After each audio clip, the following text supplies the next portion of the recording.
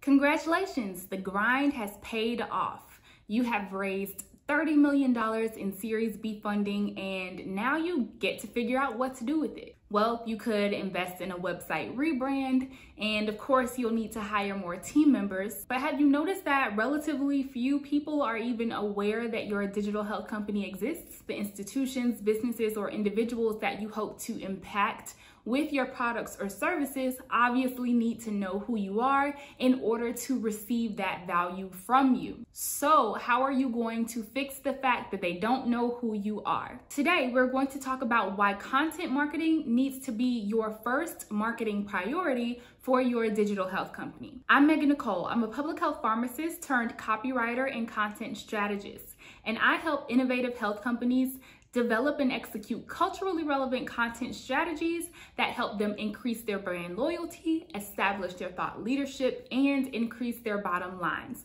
If this is something you're interested in, make sure you subscribe to the Health Content Marketing with Megan channel and hit the notification bell so that you know when new tips are available every Thursday. There are 3 issues you might be facing internally. The first, as I mentioned, is that your prospective customers, buyers, clients don't know who you are. Visibility is extremely important in digital health, and that's why digital marketing becomes so important. Digital marketing is one of the most affordable avenues you can use to get your company in front of your ideal clients, but the trick is figuring out which aspect of digital marketing you want to get your feet wet in first. How do you know which digital marketing investment is right for your company?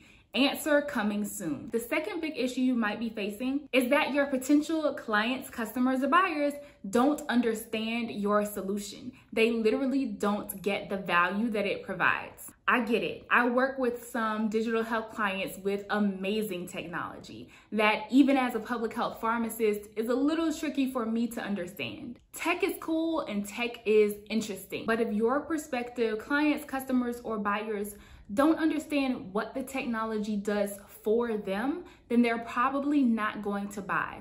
Note that distinction, by the way. They don't have to understand the details of what the tech does, but they do need to understand the benefit that the tech affords them. People do not buy what they don't value, and businesses definitely don't buy what they don't value. Finally, another big hurdle you might be facing is that your team is so busy wearing so many hats, working in so many different areas that you haven't had time to really focus on your marketing output.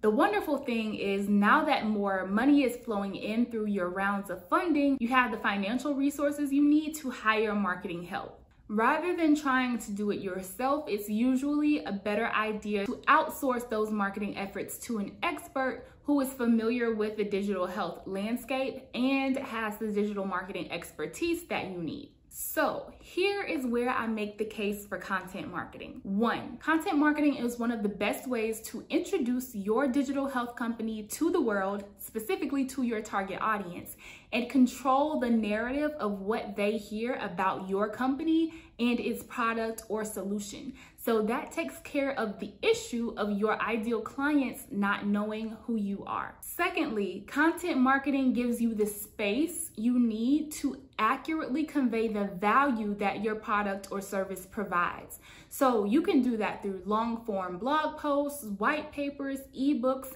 even through videos if you really want to be engaging about what your company offers. Lastly, once you have the funding you need to allow you to outsource some of these marketing efforts, content marketing is a really wonderful initial investment because the product that you get in return, the actual content, can be used in so many ways. It can be used as those blog posts, white papers, ebooks, but it can also be repurposed, deconstructed, and repurposed for social content. So content marketing kind of allows you to start at the tree stage, and then you can kind of deconstruct that tree for the parts that you need to fuel different areas of your digital marketing campaigns. So if you are in a position where you're ready to invest in content marketing for your digital health company, I would love to talk to you. At Stock Rose, we offer a quarterly content subscription that allows you to take a more hands-off approach to digital marketing. And so if you think that that would be something beneficial for your company, I'd be happy to hop on a call with you.